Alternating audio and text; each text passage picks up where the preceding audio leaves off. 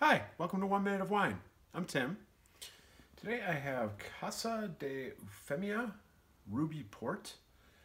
This is a port wine from Portugal, which is kind of what a lot of people think of when they think of Portuguese wines.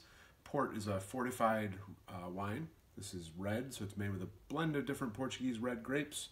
Then it's fermented in stainless steel and then finished aging in chestnut barrels. Really get a lot of sweetness on the nose, some like jammy red fruits.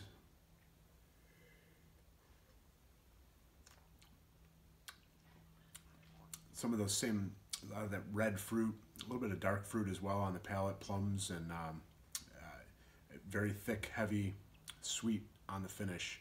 It's a great wine for dessert, sipping in the evening by fire. Casa de Eufémia Ruby Port in 1 Minute of Wine. Cheers.